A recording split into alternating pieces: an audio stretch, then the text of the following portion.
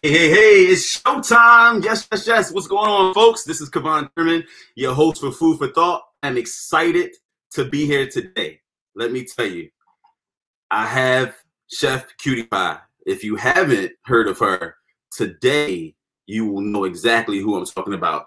We're just out here in the kitchen. We're about to cook something that I can't pronounce. But what I will tell you is that my mom used to make me my favorite meal when I was young. And I'm going to go ahead and let some of you guys in. Because I realized that some of you guys can't see us until I make today public. So know this, my mom used to make me a really dope meal when I was younger. And when I was sick, she would make something really simple, yet it helped me in more ways than one. So what she would make was chicken and rice, stewed chicken and rice. And she would add her little flavor to it. And it was just dope, man. And to this day, my mom can make stewed chicken and rice, and it just makes me feel better. So when I linked up with this chef, right, she basically said, well, what's your favorite meal? You know, talk to me. How can I help? And I said, okay, well, why don't we do a different variation of stewed chicken and rice? So today, that's exactly what we're going to do. Stay tuned, because the next voice you'll hear is that of Chef CutiePie.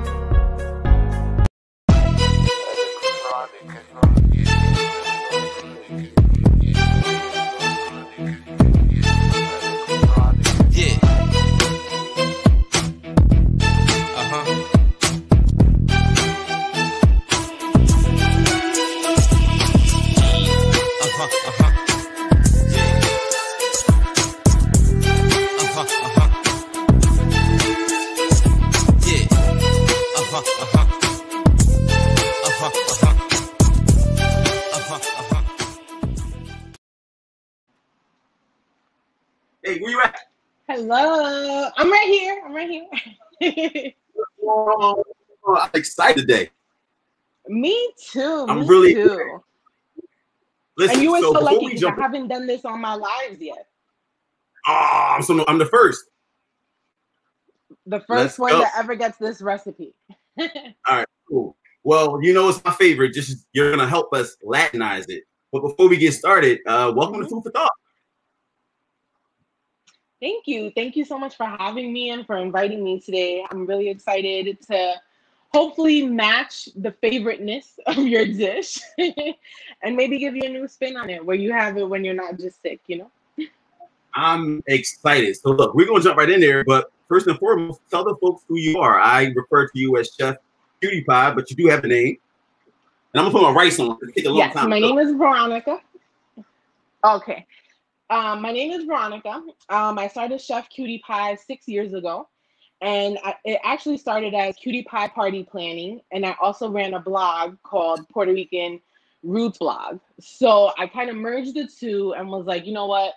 I love cooking. And Puerto Rican Roots Blog came about because my aunt had passed away, and my aunt lived in Puerto Rico, and every year for the holidays, she would send us this goodie box of all the good stuff. So like it was rice pudding, it was bread pudding, it was pasteles, sofrito, herbs. Like I'm like, so who's sending us this box now? Like I need to figure out how to do this. So you know, I asked different family members, looked up 20 recipes, given my own spin, and that's how we're here. And my slogan is your abuelita got younger, your grandmother got younger, because food is culture. I asked you what your favorite thing was. Like when you sit there and like you think of your favorite dish, it should give you that warm feeling in your belly. It should make you dance in your seat.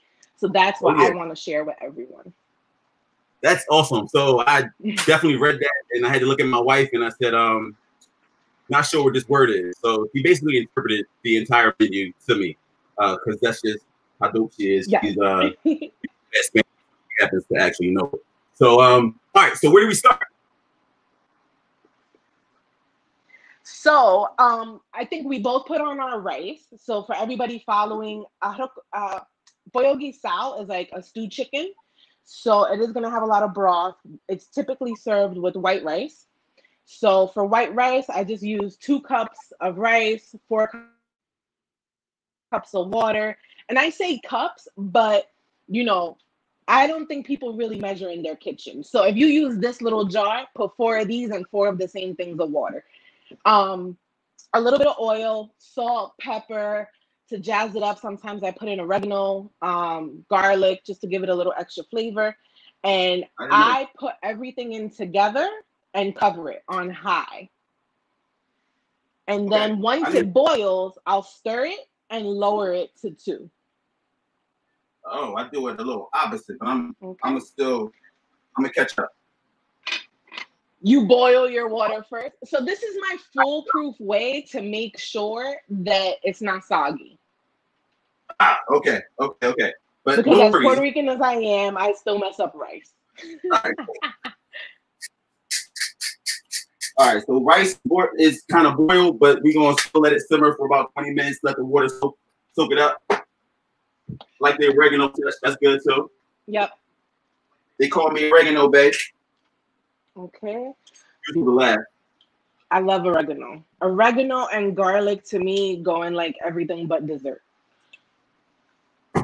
Awesome. So I'm good on that. So in the pot for the chicken, were you able to find sofrito, sazon, and adobo? Yes, I had sofrito. I do. So tell the viewers actually what sofrito is. Can you hear me? Yeah, I can hear you. What is sofrito? Can you break it down?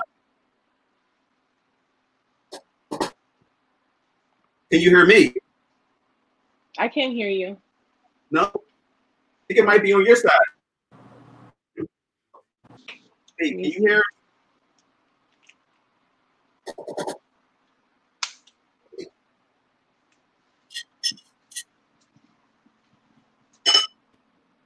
Can you all hear us? I think you might be muted. All right. I think I'm good. All right, so the viewer said that they can hear us. Yeah, I jazzed up the rice. I can't hear you. We can all hear you.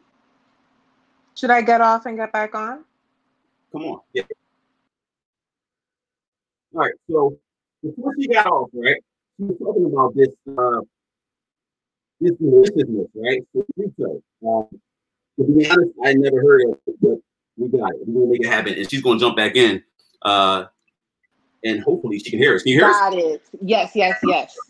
Explain to them what sofrito is, because we'll talk later about this whole Goya situation, right? Yes. And I we tried to find some alternatives, but we're not gonna talk about that right now. No, in Georgia it's hard. So I do make my own spices now. So I have in the pot for the chicken, I'm just putting 1 spoon of the sofrito. If you have how big? Huh? How big should my pot be? Should my chicken be in there already? No chicken. I just put a little bit of oil. It should be big enough for like, how much chicken do you have? Yeah, that's good. It's 5 of us. So you probably need a bigger pot. How many pieces per person do you have? They're all the same. I got a bigger pot. Yeah. How about I cook all the chicken? I'm gonna cook 6 pieces. Okay. So my pot is big. I only have 4 because it's only me and my son. So I have a pot big enough.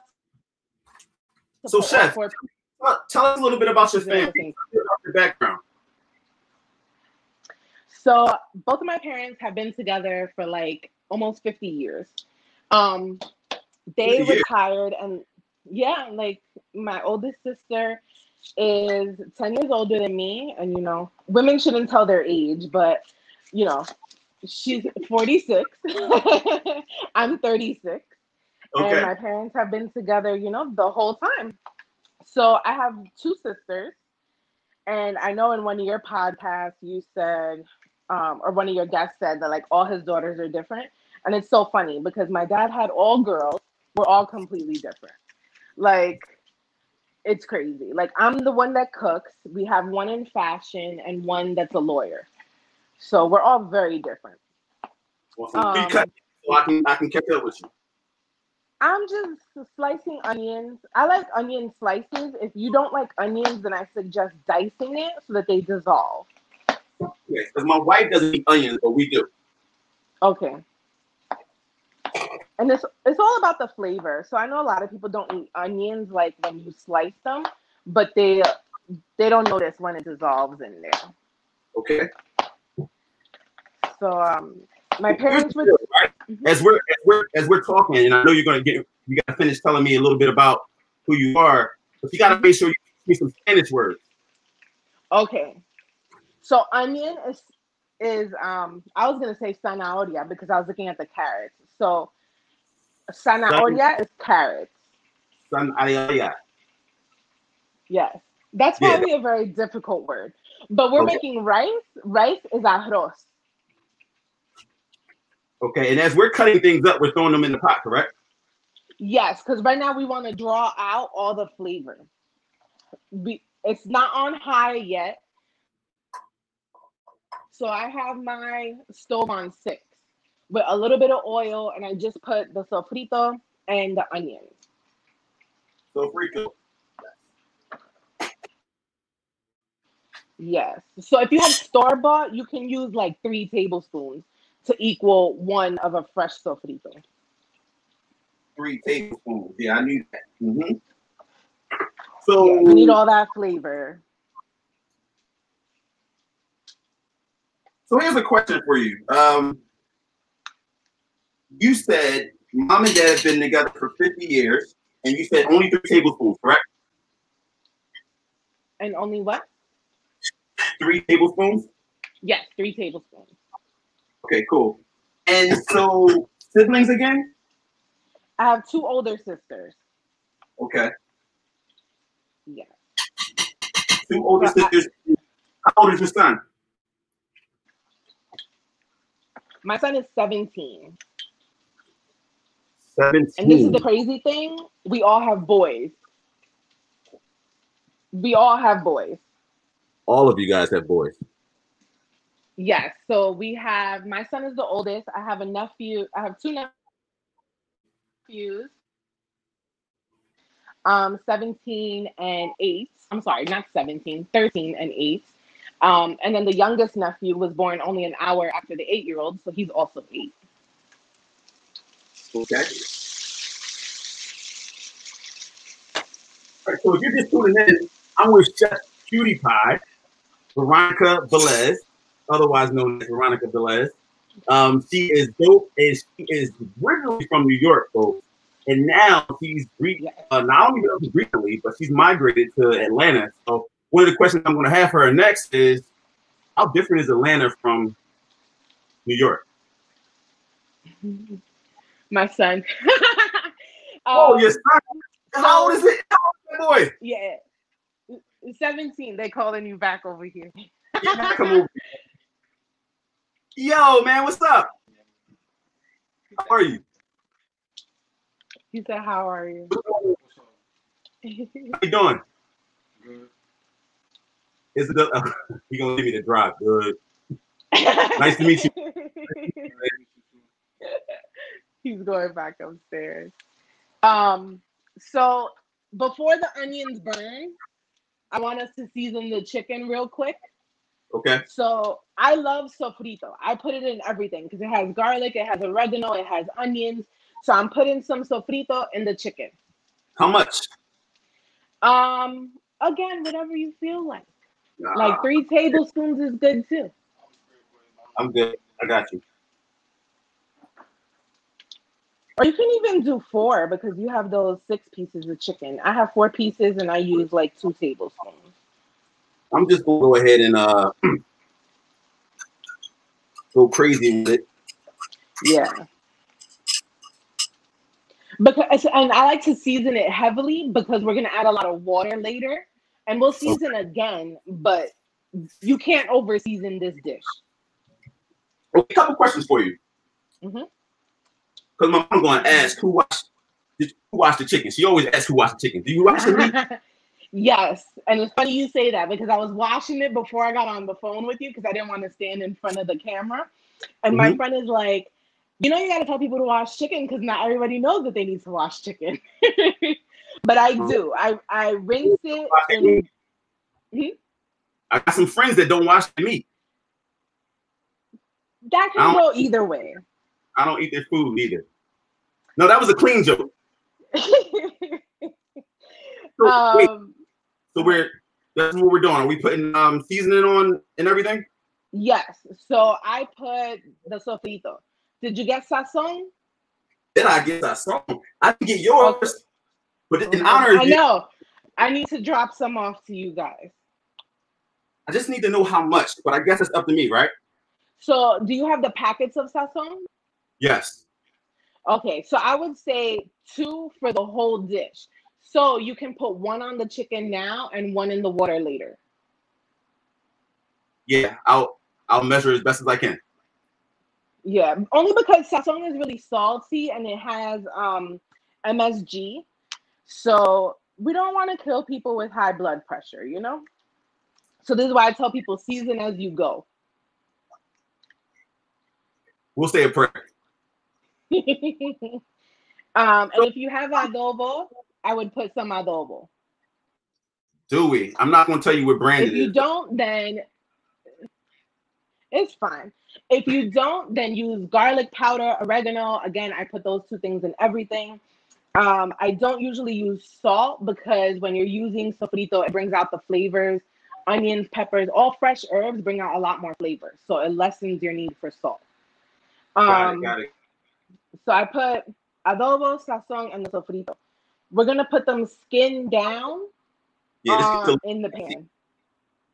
Yeah, a little bit.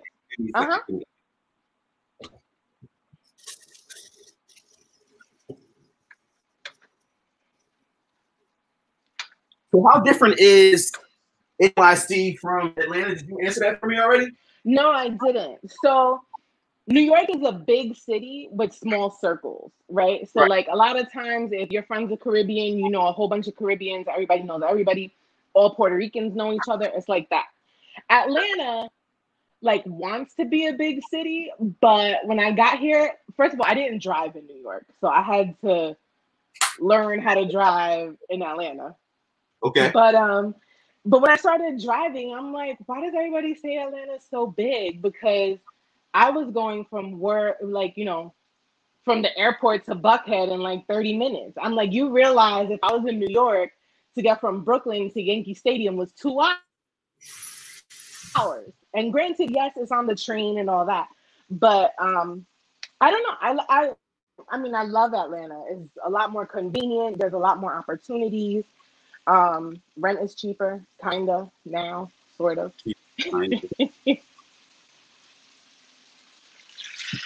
Cool. So we're joining us on with CutiePie, and we are making. Can you pronounce that again? Pollo guisado, which is a Puerto Rican stewed chicken.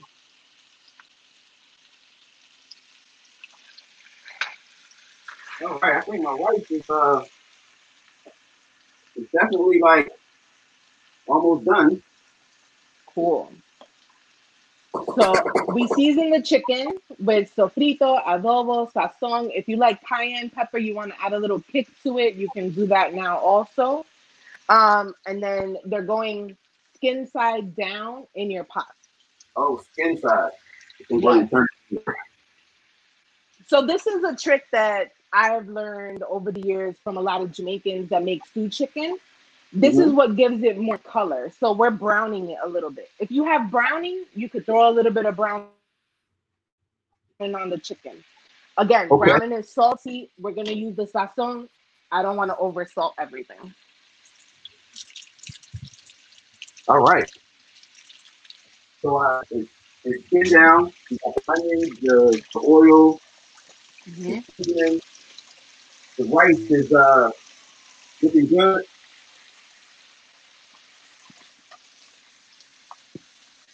Yes, I'm just washing my hands here, and we can peel our potatoes, switch cutting boards.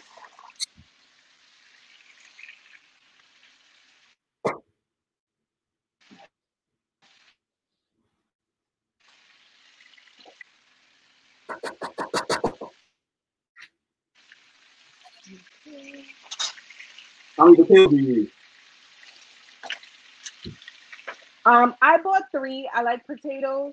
If How many do you like potatoes? That's 4. We love potatoes. It makes the food stretch a little bit. Yes. So I have 3 because what I like to do is I put 1 in the beginning so that it can dissolve and it'll thicken it up. So we don't have to use like a starch or flour or anything like that. All right. So how you cutting? I'm just peeling it and cutting them into big cubes. So tell me something. I want to know more about this notion of Latinx, because I don't think I've ever heard of it. I've heard of Latino and Hispanic and the whole nine. I want to get your view on Latina, Hispanic, so on and so forth. And, is there a difference? But I really want to know about Latinx and what that means. Okay. So Latinx is a term used to not gender conform anyone. Okay. So Spanish is one of the Romance languages that, Italian, French, all of those have masculine and feminine.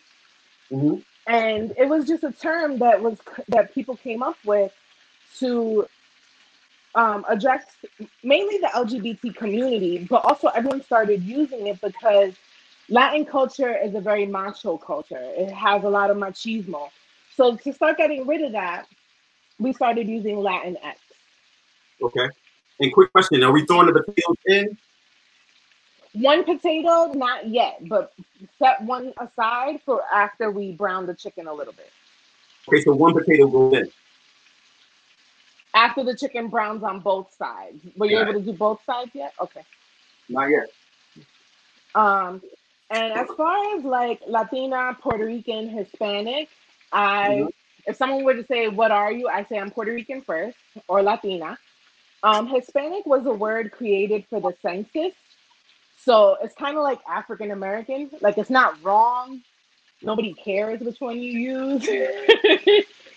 But it's like if your friends ask you, I'm pretty sure you're just like, yeah, I'm black. Yeah. I'm dropping potatoes. It's all good.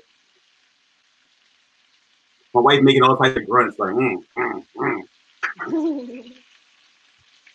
Now, who typically cooks in your household? What? Who typically cooks? Who look like they cook? Oh, okay. Oh, sorry. Well, cooking. It really just depends. So I'm not the type of guy that will. So if my wife is home late or asleep or not feeling well or whatever the case may be, then I'm not waiting to eat. So I can cook. I think we have our favorite meals. I'm like a beast at breakfast. That's what I do. You know what I mean? But yeah, she does cook and she cooks very well. I taught her most of what she knows, though. That's cool. Okay. Cool. Yeah, I saw the video with your son where he's called out who cooks the best. So yeah, I heard him say Nana beats out both of y'all. So. Hey, my mom can burn. Like, I mean, think about it. I grew up, eating her food, and yeah, I ain't skinny. I'll say that much. Now, I also saw that you went to Haiti. Are you guys Haitian? No. So okay. Haitian at all. So I'll tell you a quick story about that. One day I was scrolling on my IG, and I saw one of my homeboys here went to Haiti, and it was just something that I really I love the optics of it all. So I asked him where he went in the rest of history. I've been going every year. Oh wow, that's awesome.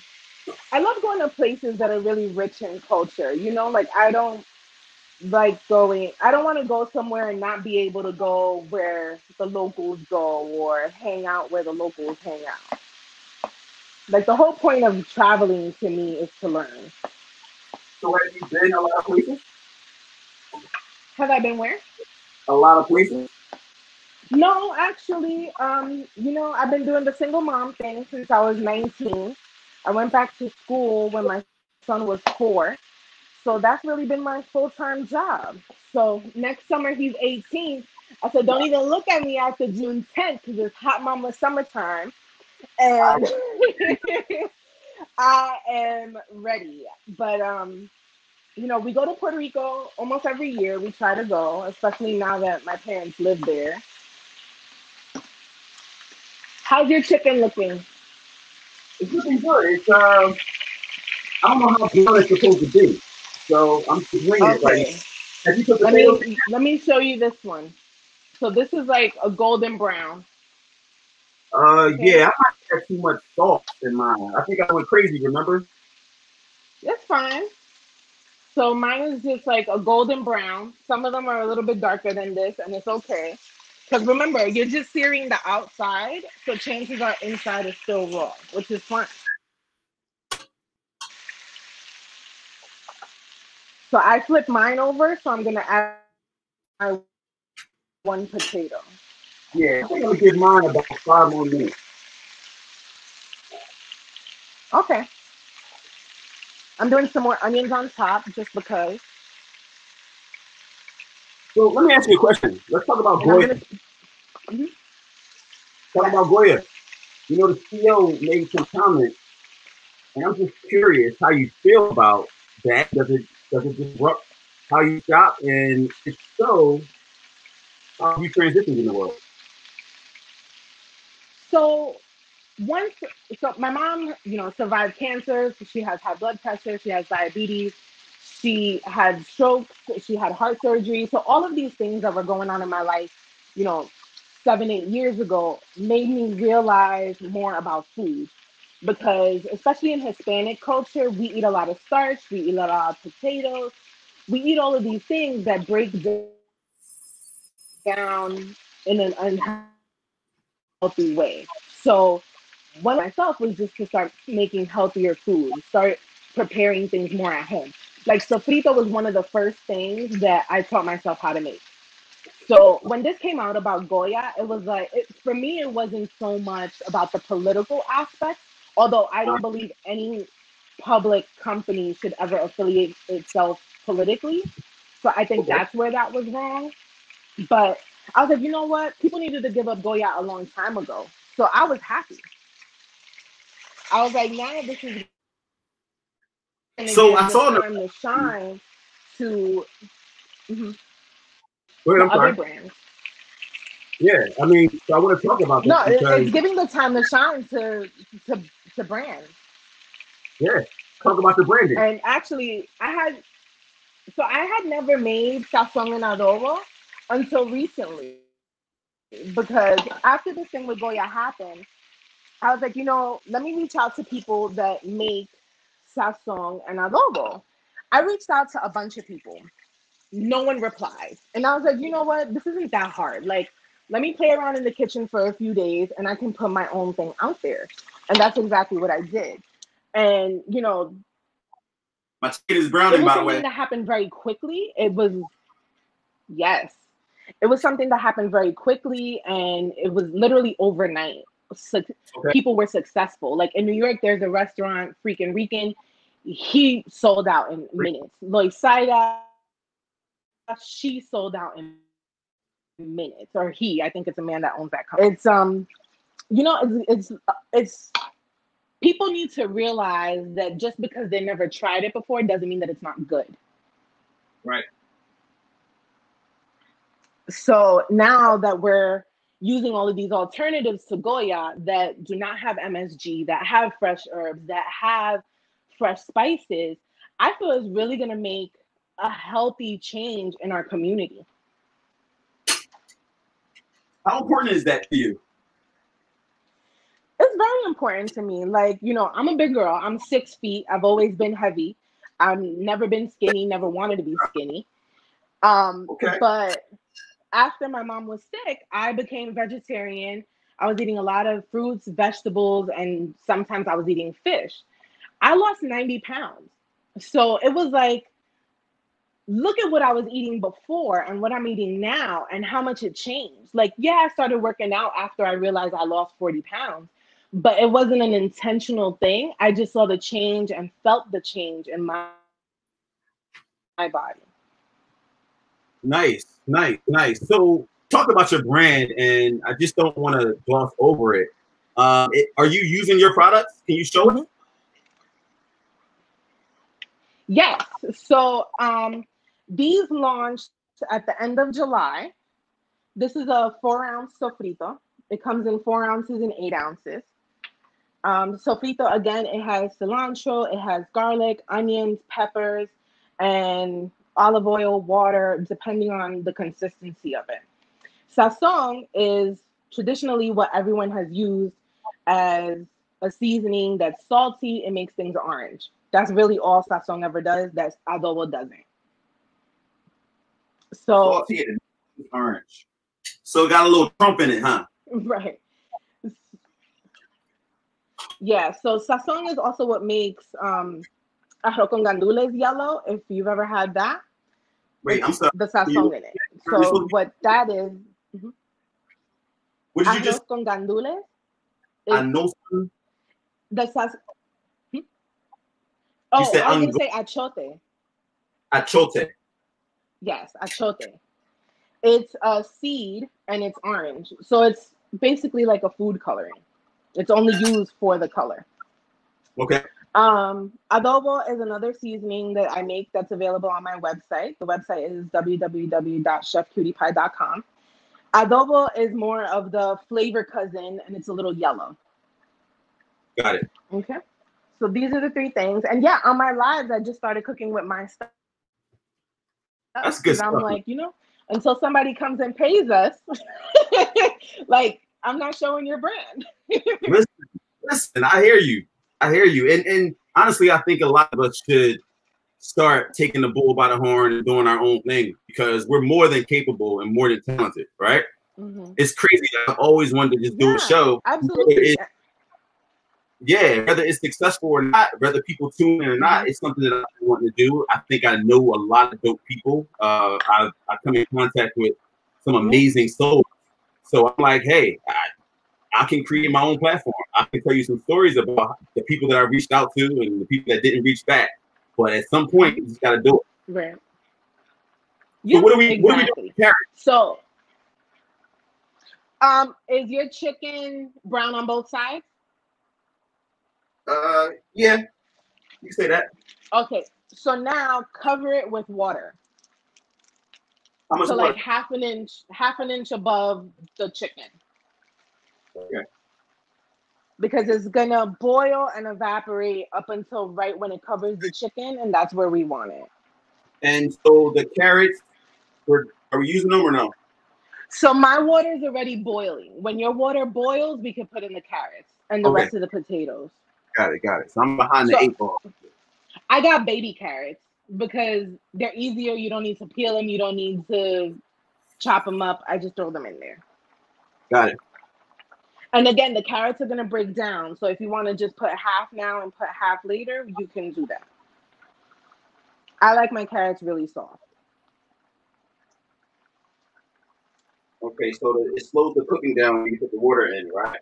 Yes. So I might need to put a little bit more water in mine because now my potatoes aren't covered. So I'm going to do that. Now, all your potatoes in? When the water boils, when you put in carrots, yes, put the rest of the potatoes in. Got it. I'm learning something. And the rest of the onions. Now, typically, if you were just using potatoes like for home fries, I usually boil them first so that they get soft. Any root vegetables you want to put in cold water and then put on the stove. Got it. So what inspired you to start spicing up the kitchen? Just, teaching myself typical Puerto Rican dishes and wanting to keep the culture alive. Like, you meet so many people, and you know, I was working and going to school full time. So yeah, my son just learned how to, you know, scramble an egg or make rice. Right. But a lot of young people don't know typical life skills. Like, I still don't know how to change a tire, but I have AAA. So it's like, these are things that people need to learn in life before they're 36. I love it. I love it. I love it. I love it. I actually, I agree wholeheartedly. But yeah, we were talking to, I think my wife and I were talking to a friend of ours about kids learning how to cook. And my son can make a Yeah. full breakfast. He could, you know, he can make all types of things. He's still working with my daughter, but you're absolutely right. You learn how to change a tire though. It'll save you a lot of money. Yeah. You don't even want to know about my car troubles, but that's okay. You got a soon to be 18-year-old that should know as well. Has he learned? I have what? You have a soon to be 18-year-old. Right. He has not. We're gradually getting into the me letting go, because he's also an only child. He's always been my baby, you know? So he's actually learning how to drive. I took him out on the street about 2 weeks ago, and Okay. I was like, yeah, no, I'm not doing this anymore. Parking lot time is over. I called and got him an instructor, and he's been doing awesome. He's doing amazing. Awesome. Awesome. That is absolutely amazing. Yeah. So I didn't know you, and talk really briefly about how we became acquainted. So I do and I haven't seen your son yet, so that's a different story, right? Mhm. But I do a weekly mentoring with young men, and I think you reached out for the information, and after talking, before you know it, when I saw Chef CutiePie, I said, "Wait a minute, this is the opportunity for us to really sit down and talk with the chef." Yes. So, question for you: do you cook every evening? Absolutely not. I did when I was in a relationship. Let's be clear. Because there was more people in the house. But Right. as far as me and my son, like, I'll make this and this will last 2 or 3 days. And then I have salsa Sundays, that'll last 2 or 3 days. Okay. So every 2 to 3 days I'll cook. Every 2 to 3 days. That's But still a it lot. definitely is harder to cook for two people. Yeah, I mean, it's hard to cook for two people, especially because I don't like leftovers. Huh. You wouldn't do well in this house.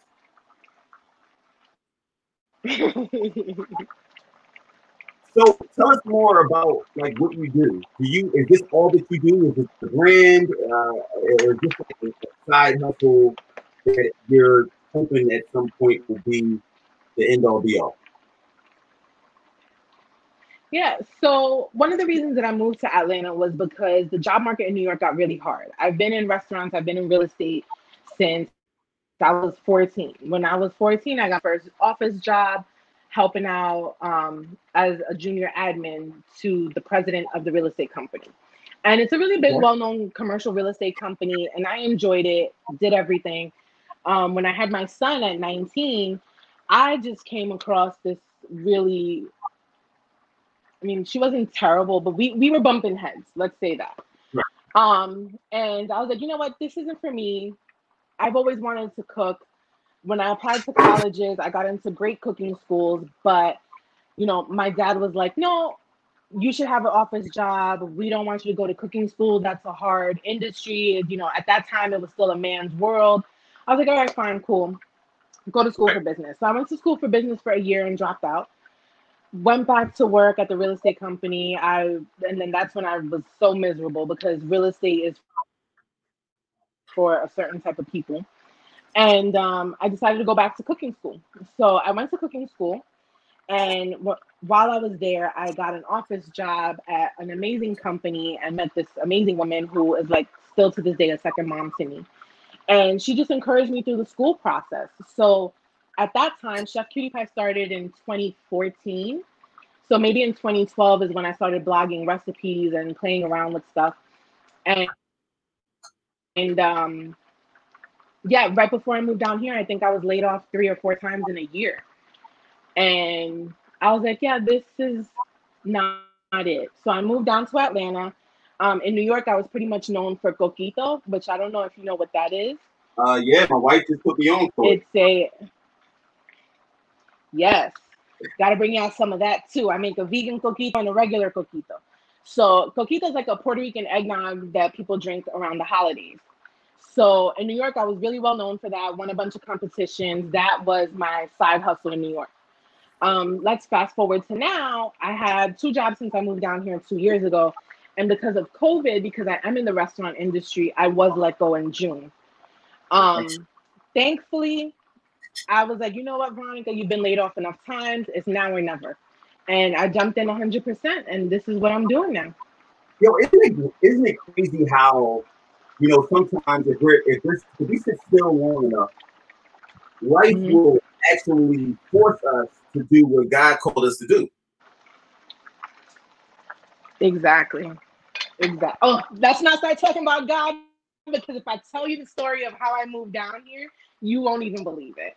I moved down here with no job, no car. I'm listening. Okay. I went to church the year before, so 3 years ago. Went to church on watch night service. Went to this amazing church in Harlem. And I felt God telling me to move. And I'm like, all right, cool. I wanted to move, whatever. This is January. So come May, I'm like hearing this in my head, Ron, you have to move. You have to move. You have to move. You have to move. I finally listened, like, let's say June 5th or something like that. I find an apartment. I signed the lease. Mind you, I'm not even in Atlanta yet. This is all from New York. Find an apartment. I signed the lease. My sister drove around the neighborhood. She's like, okay, it's fine. I booked my ticket for July 27th, 2 years ago. Came on the plane with my suitcase. I was all types of crazy. I was living in Brooklyn in a 2-bedroom apartment, which was a good size for New York City. But right. I sold everything in my apartment. Like literally everything in my apartment. I posted pictures on Facebook. I sold it. Came down to Atlanta with one suitcase, and that was it. And what's so amazing, and this is why I say God did it for me, because it was just following what I felt He wanted me to do. I gave notice at my job. They were like, oh, okay, we really love you. We want you to work from home while you're down there for 3 months while we find your replacement. So look at that. I bought my ticket to come here with only my suitcase. Didn't even have anything to furnish my house yet. Moved down here with my suitcase. My job allowed me to work from home for 3 months. Now, I was getting worried towards the end of the 3 months. The 3 months ended. No lie, the day that job ended, I got a call for my first job down here for me to start the next week. So started that. And I'm like, if it's meant to be, it'll be. And sometimes you got to take a leap and just put all your trust in God. Yeah, that's crazy. My mom's asking what's for dinner. I keep putting it up. So you got to pronounce the word. Pollo guisado? Pollo guisado. Guisado. Pollo guisado. Yep. There you go. Mom, basically it's chicken and rice. It's what you used to make me. But it's chicken legs, fries, potatoes, all that good stuff. I didn't put my carrot yet, but you wait for it. So listen, I want to get a little personal, if you don't mind. So you have a soon-to-be 18-year-old, right? And so you were a teen mom. Yes. Talk to us about. I already know the struggle because my mom was. She raised me by herself as her only child. So I know that life as well. And so I want you to talk to us just about how life was as a 19-year-old mom. I mean, now looking back, thank God for my family. Like, family is everything. Growing up, my mom will always say, nobody's your friend but your family. And I'm like, oh, I don't want to be around my sisters. Like, I don't like my sisters at that time. So definitely, like, just thankful for them. Like I said, I was working full-time and going to school full-time. So I was getting to work at 7:30 in the morning, coming home at 11:30 at night after cooking. Cooking school was from 4 to 10. So I was coming home after that, to my baby asleep, which is why I never worked in the kitchen, because then I would have really missed all his young years. You know, like it was hard enough missing the 2 or 3 that I did miss. Oh. And you know, it's been difficult, but I see in him now that he appreciates things that I've done over the years. Because even though I knew that I was a teen mom, I'm like, I'm proving everybody wrong. I'm going to school, I'm going to work, I'm making money, I'm moving out, I'm doing this. And let me just tell you, if you are a teen mom or anybody in high school listening to this, live with your parents as long as possible. Save as much money as long as possible. As long as possible. If you're moving out, move into your house. Move into your first house, okay?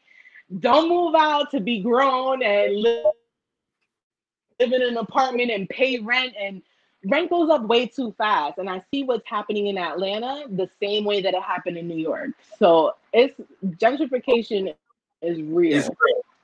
So it's boiling, so I need to put the rest of my ingredients in, right? Yes. So talk to me, you know, you are a single mom, and what does the flavor of love look like in your life, if you don't mind me asking? Flavor of love. So I told you that I don't know how to change a tire, right? So I have someone that I can text if I need to know how to change a tire.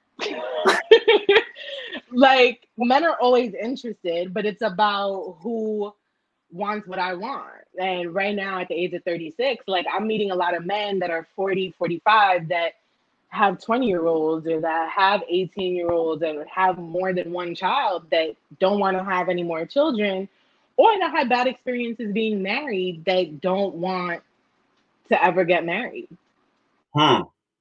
Let's talk about it. So, yeah. Let's talk about it. So, yeah, I think marriage is a beautiful thing. And I think even if you're hurt, you should try. Yeah. I mean, well, yeah, one could argue it just depends on what happens. You know, brothers, we're interesting creatures, to say the least. You know, so hurt hits different sometimes for us brothers for some very strange reason. But I think it has a lot to do with the fact that it takes us a long time to dig that deep and be in touch with certain emotions. So when we are hurt, typically the notion is you won't get the opportunity again. So that's a whole other conversation. Yeah.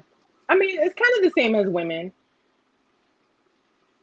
Yeah, I just think it depends on who you are. But, you know, so the jury's still out. I mean, somebody still should come and sweep you off your feet and share the empire of CutiePie with you, right?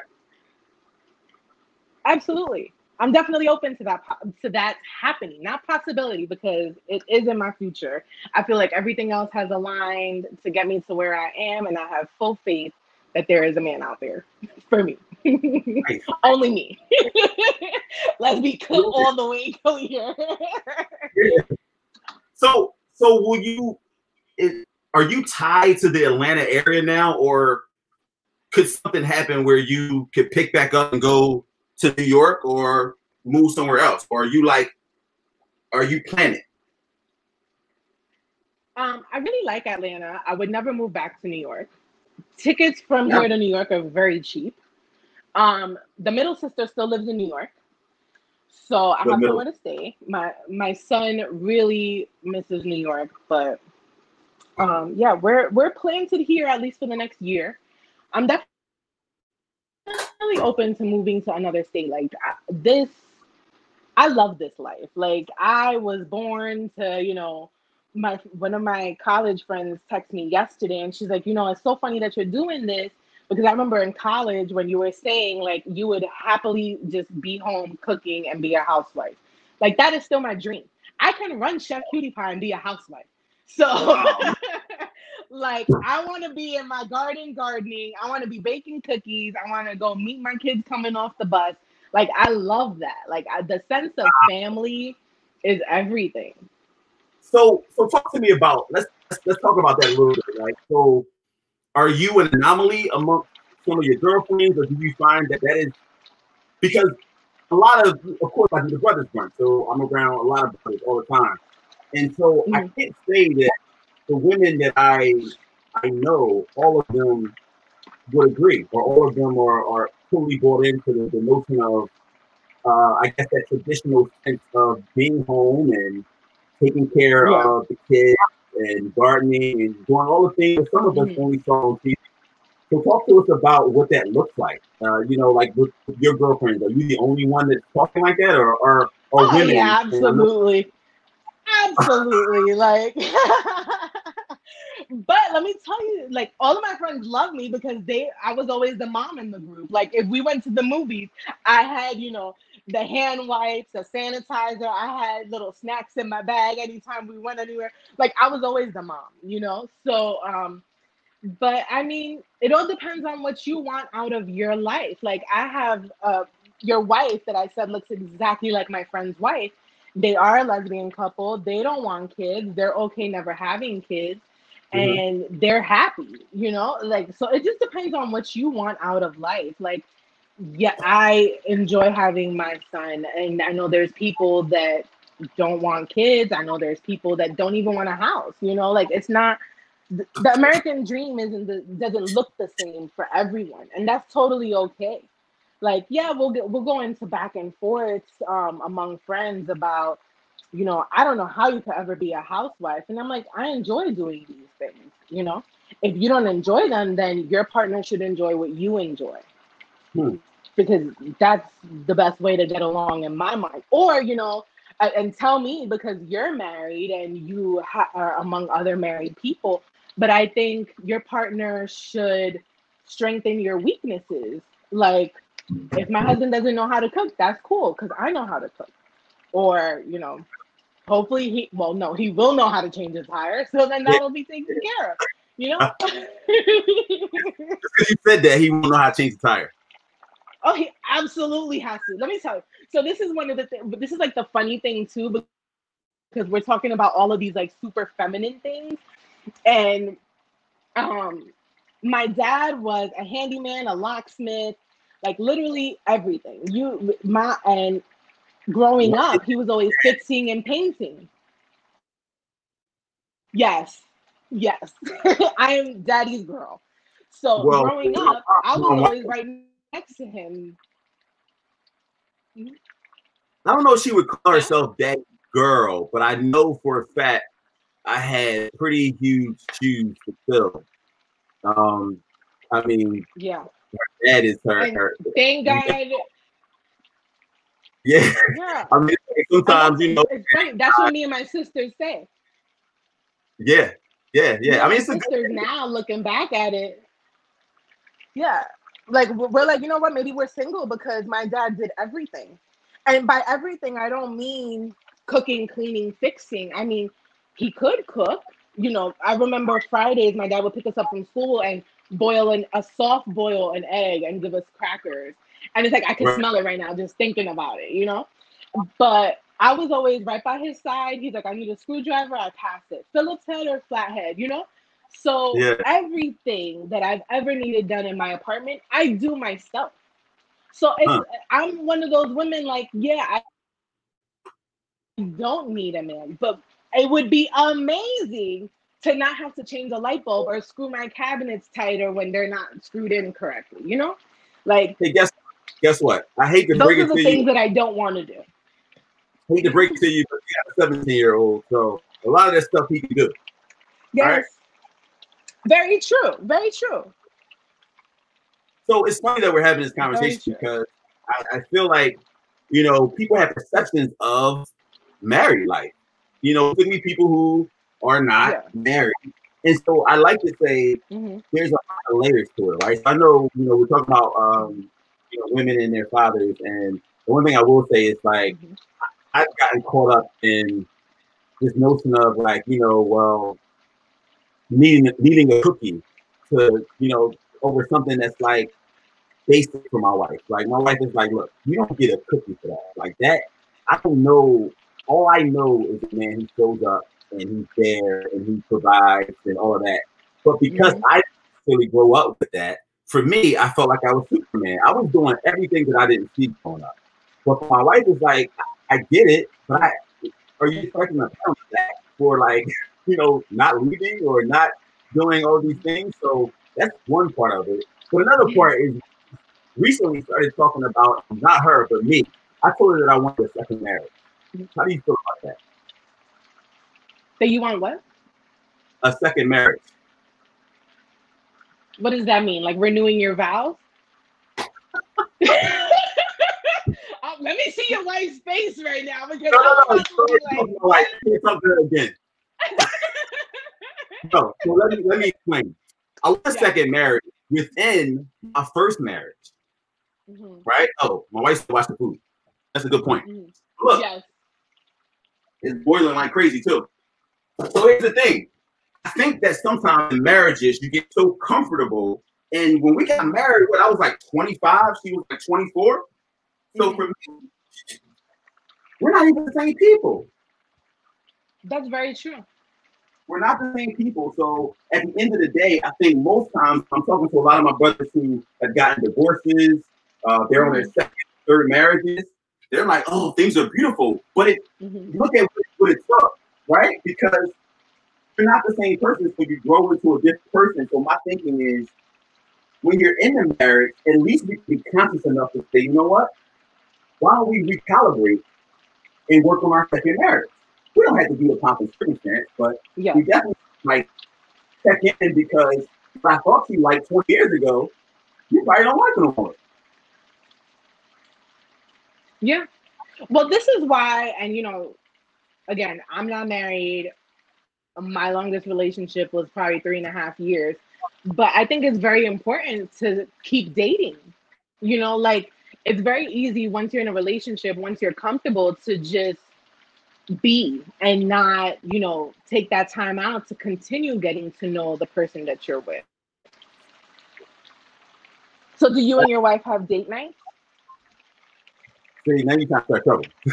See, I put you on the show, and then you can't start trouble. Yeah, because I'm like, you asking one question, but I'm gonna come back with the real question. Right, so how are you gonna get a second marriage if you're? Listen, let me say something to you, Chef. This is my show, and what you're not gonna do is come in here and start trouble. That's what you're not gonna do. I hear her. Everybody hears her. She has no regard for the fact that I'm on the show. Everybody hears her. Let's be clear. She doesn't. I love it. Well, you love it. It's low key disrespectful. But what I'm gonna say, right, is I used to. I'm still reaching back 10 years ago. I used to be the king at date night. I'm talking. My wife can tell you about some dates that will knock your socks off. I slowed down a little bit, but I'm old. My bones are, older, so I can't do as much as I wanted to do. Right. But yes, we talk about the recalibration. We did talk about date night and the need for date night. But I want to challenge you on something, because one thing I learned in life, right? And I don't want you to do this when you find your forever, right? When you find that person that you're going to do life with, I want you to be straight with this, right?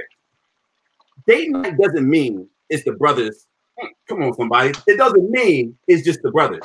Date night go both ways. I'm listening.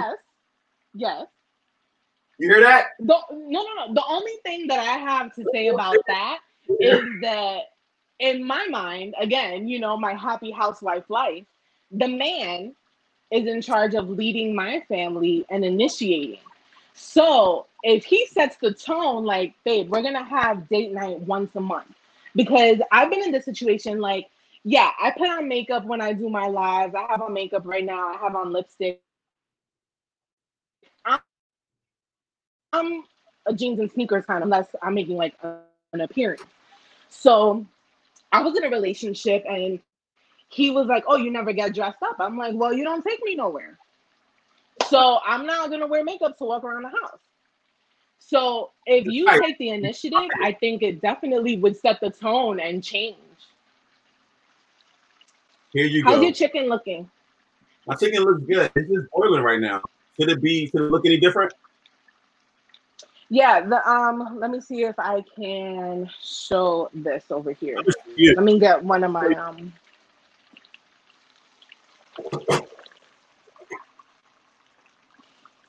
Well, mine's still bleeding, probably. But don't so the chicken should The chicken should be getting very tender. The skin might have fallen off. That's okay, but it should be looking more stewy and brown. Let me get a little closer. I don't think you browned your chicken enough, but it's fine. It'll still taste good. It'll still taste good. You're so encouraging. So let's see. Let's see. Here's what this one's looking like right now. Oh, mine don't look like that. Wait a minute. That's But it's when the water's gonna boil down. Oh, you ready to see what mine look like? Yes, the water's gonna boil down. Let's see. Yeah, I still got a lot of water. Everything can be fixed, especially when there's a lot of water. It's fine. That's fine. Okay. You put all your potatoes and carrots in there? I did. Everything is okay. Made a mess. Everything's good. So we're good. Just let it I'm gonna let it rock out because this is what I do. You know? Yeah. I'm a chef extraordinaire up in this joint. Yeah. Don't let nobody be different. So look, I got a few questions for you. You ready? It's that time of the show where I ask you a few questions, and I don't know if anybody from that's watching. Oh man, my wife is going there. You see these comments? My mom always used to say, "A wash pot never boils." I'm too far. Oh, okay. It's cool. I'm reading. That's very true. My mom said cast iron works better. She's a cast iron. Everything is cast iron. You say, "Hey, mom, can I get some eggs?" Okay, let me get the cast iron. Everything is cast iron. Everything got a black. That's what has that flavor. Yeah, call it what you want. It's good. That's all I know. So look, ask a few questions of you, and I want to be a good steward over your time. And so some are fun, some are just regular, but I want you to take it however you read the question. I want you just to go there, okay? So, name one thing you can't live without. One thing that I can't live without: cake. Yeah, cake is like my favorite. Dessert. Cake? Period. Yes. Desserts. But I don't see that. I don't see that on your website. You're right, because I do not bake. Because if I baked, I'd really be like 500 pounds. So I do not bake. That is not my specialty. I actually made tres leches cake today, but I do not bake it generally. So next question. Think of your worst heartbreak and tell us what lesson you learned. Definitely not to fall in love with potential that I see in someone else that they don't see in themselves. Ooh, that's good. Yeah. That is good. So wait, yeah. You said don't fall in love with potential with someone and something that you see in them, but they don't see in themselves. Yes. Oh, I'm just hoping everybody can couch like this. That's good. That's good. You know, to be honest with you, in a while, right? And maybe I should. That's probably the problem. I should be my wife, right? But yeah, that's good. I would imagine that we often see things in other people that they don't see themselves, and if you fall in love with that, absolutely, that's good. I mean, my friends tell me all the time that I wear rose-colored glasses because I'm such a positive person. That actually happened to me twice. So there's that. Wow, I like that. I'm sitting with it a little bit. All right, so we'll just move on. What do you want to do? What do you want to retire doing? I don't want to assume that it's cooking.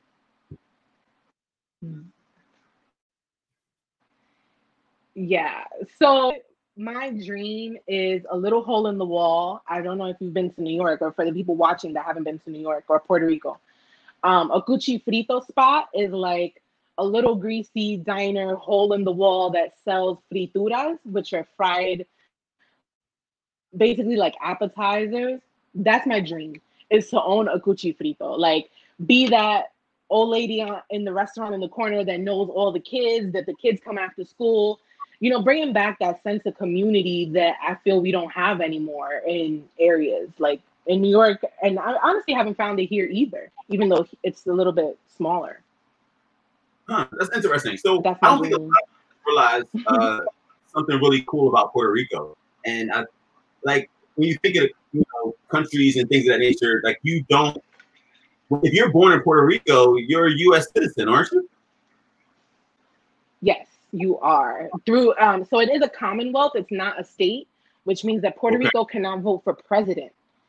They can only vote for their governor. right. But you can come back and forth. So if you live in Puerto Rico or born in Puerto Rico, you can actually come over here with no problem. Yes, and you have US dollars. Like it's the same money here. Mm-hmm. Absolutely. Well, for those who've never been, they would make a lot of assumptions for sure.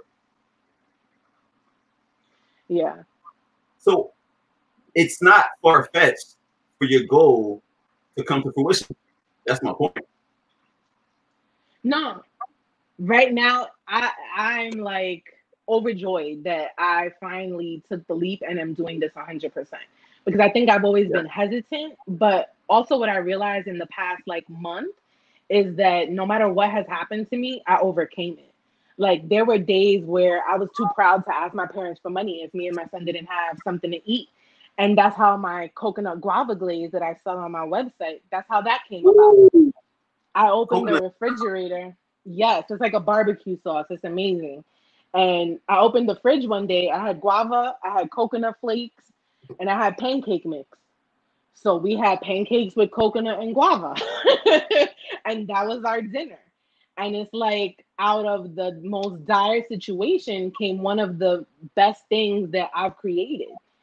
So it's like I know that, especially how far God has brought me in my life, that I will always make it regardless. Like if for some reason I can't do this full time, then so be it. But it's something that I will always strive to achieve.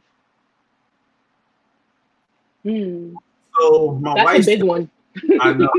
I said, meaning take time to relearn your spouse, because after being with them for so long, you change, and so do they. So making sure that you know them all over again will allow you to have a second marriage experience within your first marriage. Many people say second marriages are better due to learning from their mistakes and being more mature and ready in their second marriage. So I don't see what my wife said that I didn't say, because I said that, right? I said that. Yeah. You know what? I know what side you on. That's why I should have introduced y'all. I know what side you on. So next question. No, but you see, you're on the same page. Okay, go ahead. What are you walking out of quarantine with that you didn't walk in having? What am I walking out of quarantine with that I didn't have before? A sense of calm. I again, since 19, I hit the road running and I haven't stopped.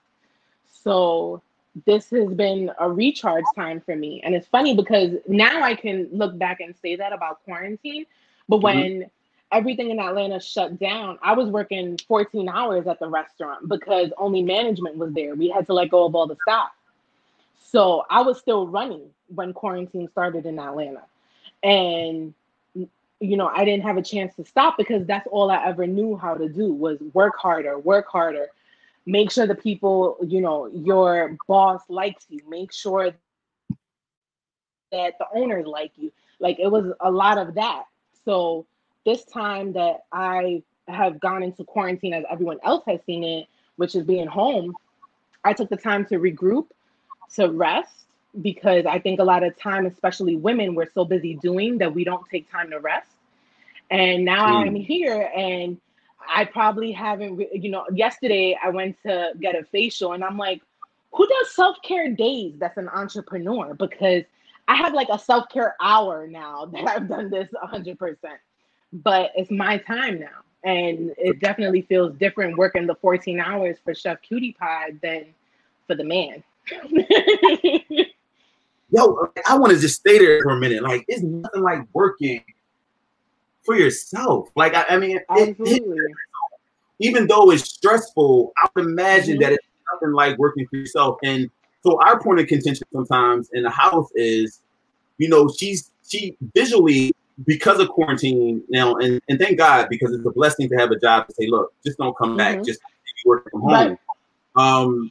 But now we see how each other move throughout the day. Yeah. So she sees me calls that I'm having, and right. And so, but she also sees how I effortlessly transition from my 9 to 5 to my 5 to 9. Yeah. And it's that stress hits different, right? Because I would love to work in 9 to 5 just for the brothers brunch, but not all of us have luxury. Yeah, but I think especially now, like I was reading so many things that say that work hours, working from home during quarantine, you're stretching your hours, and my brain is racing right now because I have so many things that I want to say. But I think you have to honor yourself. And if you were only working 9 to 5 in the office, only work 9 to 5 now. Like you have to set your own boundaries and you have to make sure that people respect them. So go over your employee handbook or whatever and be like, these are my hours. This is what I'm going to work. And I think that's something as a people we do need to be more accustomed to doing, because you don't want to give these people free time, because time is money. Especially when it's interfering, you know, in your home life, in your time with your kids. Like, everyone needs to get away. You know, no one on my timeline is ever on my side, and I don't understand that. But you know, we'll carry on. Next question. How is that not being on your side? You said you want to do brothers brunch full time. That was true. That was a comment from the audience. I apologize. Oh, okay. I was like, what? I want to ask you a question though, because it seems like, you know, when you think of fortitude, you think about resilience, and you think about, you know, being a teen mom and having to overcome obstacles. And we heard your story about, you know, what you left one state with and how you traveled and how like God had favor over your life. I'm just gonna put that out there like that. That's real funny. Yeah, that was really good. Now I'm getting hungry. I'm ready. Getting there though, but you see that rice, it looked good. The rice is cool. Awesome. It's good. I want to know, like, who's strong for the strong? Like, who is strong?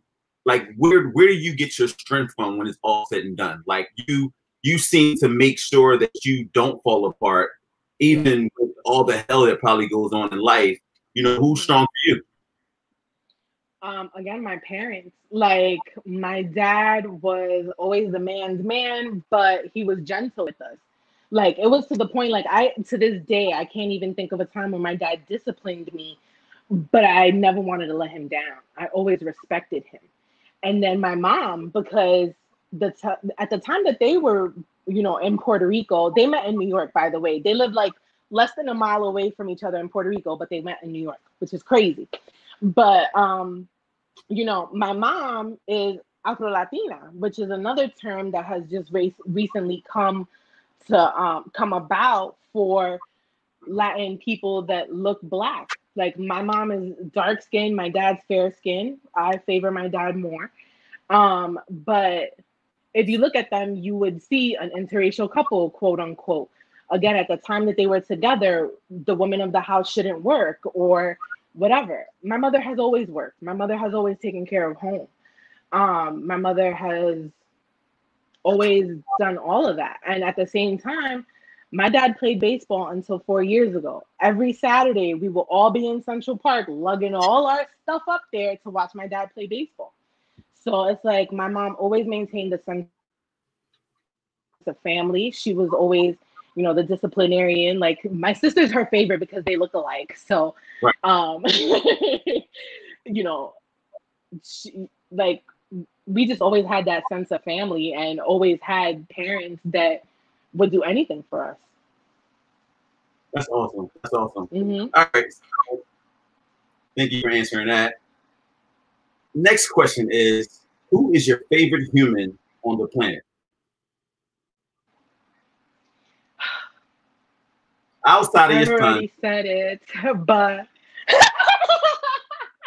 right. So it would be like my son and my dad. Of course, my dad. Like I said, like, he's just awesome. Like, I saw a post on Facebook the other day and it said, your husband and your father get into an argument, and your father tells you sit down, your husband tells you to go wait in the car, what are you doing? And I was like, yo, you going to wait? Hold on. You already know the answer to that. You can get you behind the car.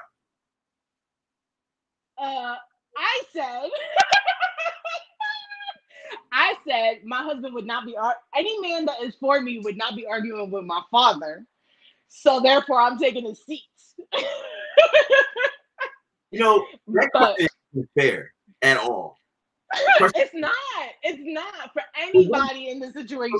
But one would argue that, you know, the Bible says you have to live and cleave. So, you know, you're technically your home, you know, your peace, your peace. We talk about peace, and your solitude is home. So there would have to be a reason that I asked politely for you to go sit in the car. And so if I ask politely for you to go sit in the car, right? So Dad and I can have a man-to-man conversation. I'm sure you would be okay with that. Yeah. Now, I mean, you phrased that very well there. You phrased that very well. Look, I'm hearing all types of crunch stuff. Because you're hearing my teeth clench. That's what you are.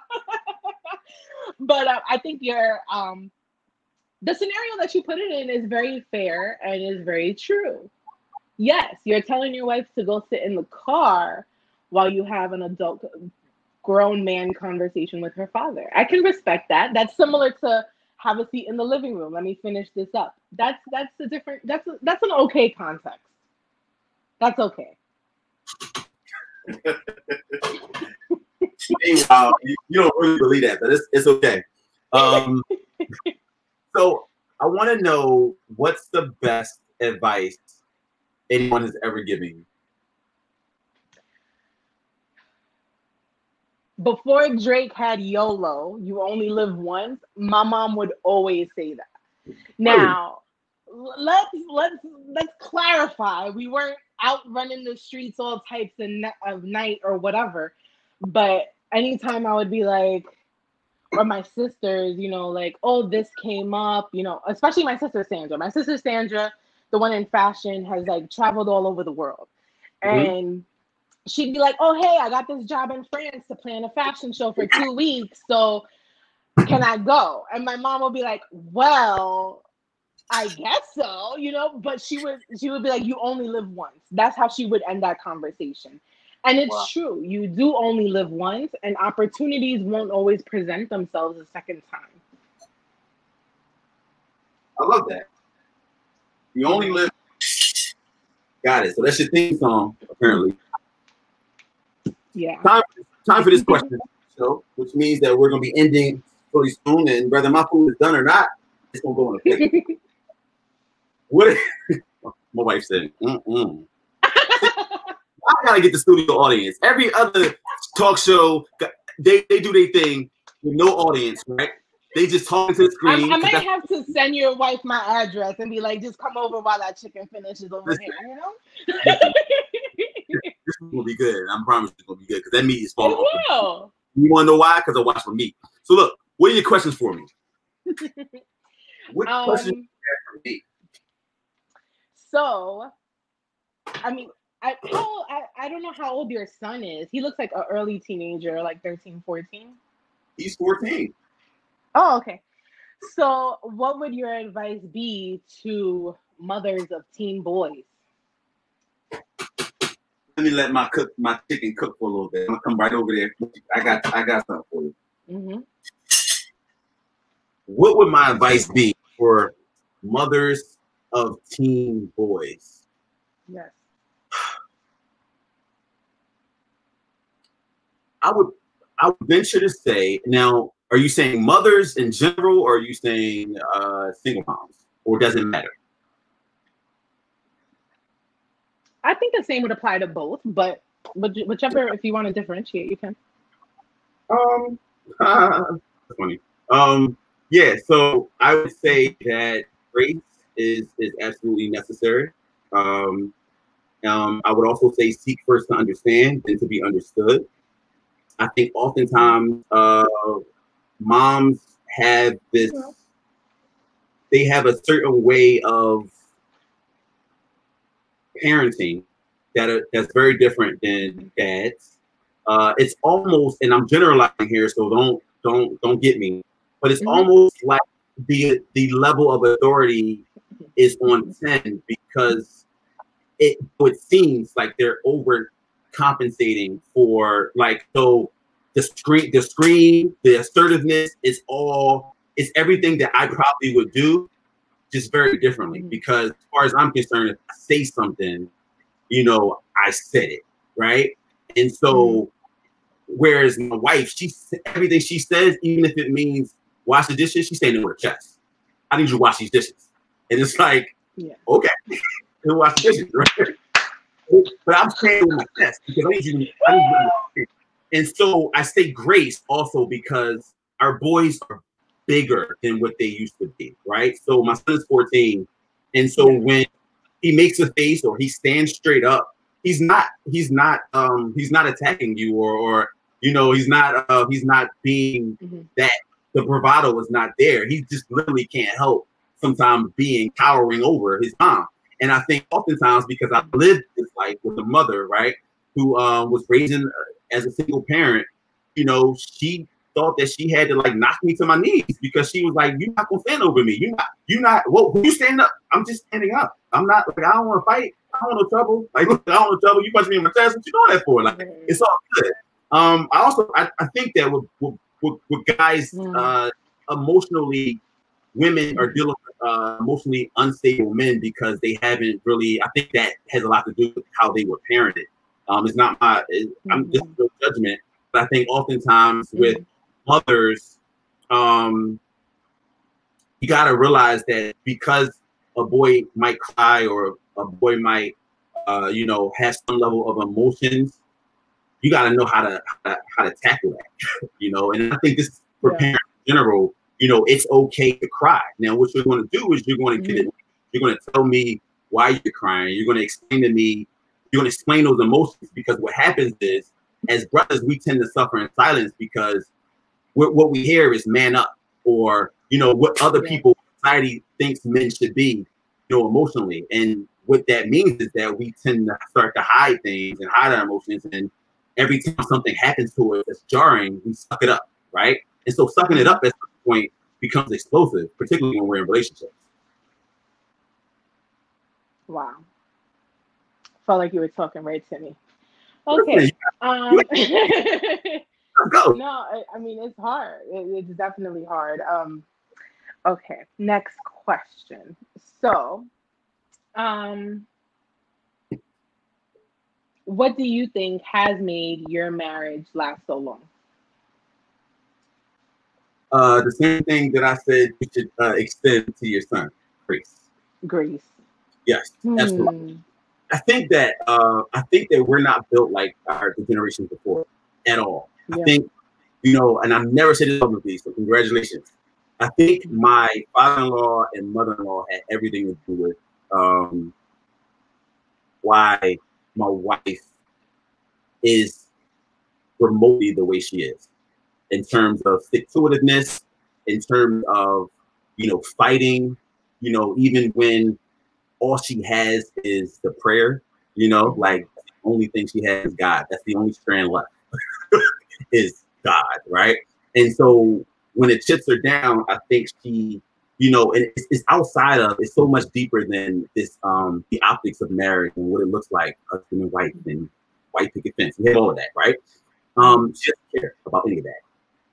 What she cares about is family, right? So family we're fighting for, but that's the roughest, I would say, you know, marriage is so hard sometimes that you get stuck and it's so noisy. You have friends and you have family and you have people that all have opinions. I think it takes a strong person to be able to block out all of the noise and completely dig to a level where you have that peace, that solitude, and you're talking to God, and you really are at a point where you're just going to listen to whatever God tells you to do. That's one part of it. I also just think that, you know, 16 years is a long time for our generation. But like I preface this all, back in the day, that's what they did. They stayed together no matter what, right? And so what we're committed to doing is not just staying, right? Not just being here. At the end of the day, the kids are going to leave at some point. We be looking at each other like we're crazy, like, right. What you want to do? I don't know what you want to do. Yeah. So you're gonna have to get to know each other all over again. Like what? See, and the thing is like, so when two people, and I'm not a relationship guru by any means, I just have life that teaches me. But what I will say is, two people come to a relationship with different scripts in life. So my script was very different than hers, and it doesn't make my script bad. Like my mom was married 3 times. She's probably to date one of the most phenomenal women that I've ever met in my life. My mom. That's my mom, right? And so at the end of the day, my script was very different. It was like, look, I ain't got to deal with, like, if the road gets tough, I'm getting going. Like I ain't got to deal with all of that. So I had quit built in my spirit. My wife didn't. She didn't know what that looked like. It was like, wait, you're storming out the house? Where they do that at? I don't know. I don't know nothing about that. Right? And so that life wasn't for her. You know what I mean? And so I learned very quickly that, it was that I'm learning that, if there's tears left, you got, if there's some tears left, right? You got a chance. And who am I to take advantage of that, right? Because I may not have another chance, the life out. So what I will say is, being in a marriage is not about finding the right person. It's about being the right person. And I think at some point you get to a point where you're tired of playing games, and you just want to be a good person. And so temptation is always going to be there. Stupid stuff is always going to be there. And you just got to realize, is it worth it? Because guess what? Nobody can stop you from nobody. Absolutely. Right. So this trust thing is real. You can lose it or you don't. But staying together is really a choice. And so we had these conversations where I feel like men need respect. You might say, well, I think women need love. Well, what do you mean? Like, how don't I love you? You got a house for your head. I work hard. I do this. I pay the bills. What does that mean, right? Like, if I'm lacking intimacy, right? So every time you turn around, there's something else that I got to level up on. But it's vice versa. And so communication is key. Without it, if we don't communicate and say, look, bruh, it ain't, you got to do more. My wife, I'll never forget, and I'll finish this question, right? I'll never forget one day, and I think this was year 14 of our marriage. She wrote something in a text, and I swear, if I print the text out, it's probably like 4 pages. But it was entitled, and I'll never forget this, I desire more. It ripped me to shreds, because it was her. One, my wife, it'd be the first to tell you, text is not talking. Like, that's not communication for me. Like, you will look me in my eyes and we will have a conversation. So for my wife to get to a point where she felt like the only way for me to hear her, catch that, is to write that level of emotion in text, and for it to be so profound, right? Like, it was like I could print this out and this could be a book or a blog. But like, I did not like anything. I didn't like the person that whoever that was. I didn't like who he was. So I think we all have to do our own work in order for a marriage to work. What other questions do you have? My food is done. Wow. Is it? Let's see. Huh? I'm about to show you. Let's see it. Okay. So, is there anything in life you regret? Wow, that's a loaded question. That's a loaded question. Anything in life that I regret? I don't think I'm one of those people that can say they don't live with regrets, because I do have some regrets. I would venture to say, voila, my food. Oh, looking good. So we got It those looks really good. the carrots and you know, chicken. Hey, listen, I told you I do my thing. I didn't brown my meat like I should have, but it still looks good. And I'm gonna keep it on for a little bit. So yeah, I don't necessarily live with regrets, but I will say that I would have, if I had to do it all over again, I would have proposed to my wife differently. Okay. I know so that if you sounds. save that for the second marriage, I'm not going to ask you how you did it or how you wanted to, but that sounds like a great thing to do for the second marriage in here. Yeah, I've had some epic dates and epic, you know, I've done some epic things, but that's the one thing that I would like to do over if I could. Okay. That's good. It's not even a bad regret. Like, that's awesome. Yeah, That's I mean, I got some regrets, but it ain't for the live. Thank you so much for today. Of course. Thank you for having me. And yeah, no, I really do need to drop off some spices for you guys. So let me know when I can do that. And I'll definitely bring them by next week. How are you going to do that when you're in Atlanta? Aren't you in Atlanta? Nope. See, that's what you didn't ask. Oh, you're right. So, where are you guys? You, but you don't know all about me. Guess where I live? I believe I heard Texas somewhere. Nope. No. I live in Delaware. In Delaware? Why did I think Texas from one of your videos? Okay. All right, well, I'll mail you some. You know what? Don't even do that. I have your website. I'm going to support you. Awesome. Thank you. I'll just go ahead and buy your seasoning. I'm excited to do it. At the end of the day, you know, we're shifting. We're shifting in terms of how we spend. So we definitely want to support our people. And so I thank you so much. Son, I said, what's up, man? Tell him to hop on Wednesday to the mentoring. Yes. I'm going to just do it and make him sit there. I'm going to do that. See, that's what moms do. Why? He's 17. Because he has said that he doesn't want to do it because he doesn't find interest. But you don't know if you're interested if you didn't try it. Just like you don't know food unless you try it. If you try it once and you say, I don't like it, fine. Get on one Zoom. If you don't like it, you don't need to go back. So why do you want it? Because I think you guys cover interesting topics. And I think it'll just be him hearing and seeing people talk that are different from his circle right now. I think it'll be a great opportunity for him to get out there without literally being outside. I hear you. I hear you. Listen, I'm glad that we connected. It was absolutely organic. You were reaching out because of the mentor the program. Mm-hmm.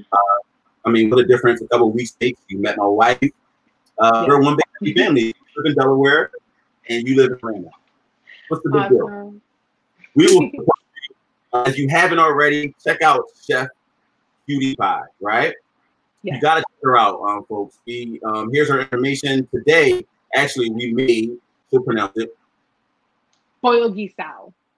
Yes. And so this is a variation of a meal that Mom used to make when I was little. You know, she used to make stewed chicken and rice. And basically, we just Latinized it, right? Yeah. So today was awesome. Check her out on IG at Chef CutiePie, and make sure you go to her website, which is www.chefcutiepie.com. She has all of the flavors. So there's no need to go to Goya. There's no need to do any of that because she mixes and mingles and she makes it happen. So please support her today. I appreciate you so much. We're going to let you go. And thank you. Have a great night. Buen provecho. That's how you say bon appetit in Spanish. And enjoy. Bon appetit. My wife says, I'll text you. I can't taste it until the show is done. Listen, I know my food. All right? Have a good one. You too. Good. Thank you so much for tuning in to today's broadcast. Man, I just cooked the whole meal and it actually tastes really good. The one thing I would do differently is I would sear my meat a little more before I actually start adding all the other ingredients. But I think I did pretty good. Today was a good day. You know, all things considered, we took the whole meal, and you know, it only took us an hour and a half. It took me an hour and a half. She was like done within the first 40 minutes. But look, I appreciate you all today. One thing I will say is, I don't care who you are. Thank you for tuning in. I appreciate the support, and it will never be forgotten. Have a good one.